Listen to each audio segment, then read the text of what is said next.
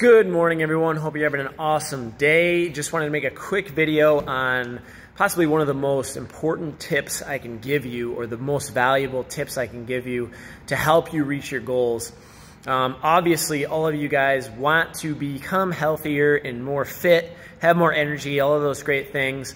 But something that you might not realize is all those little tiny daily habits that you do slowly change your identity of who you are as a person. And if you really want to achieve health and fitness, you're actually going to change your identity to becoming a fit and healthy person.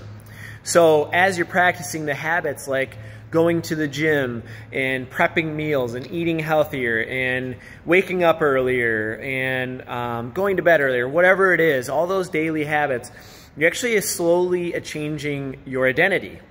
And so something that I want to give you guys as a tip is, if you want to achieve a goal and you are trying your best to do so, ask yourself, would a fit and healthy person do this before you make any decisions that are going to be pertaining to your goal? So for example, when you're asking yourself what you're going to get for lunch, would you ask yourself, would a fit and healthy person go through Dairy Queen's drive-thru, or would they prep or eat a chicken salad?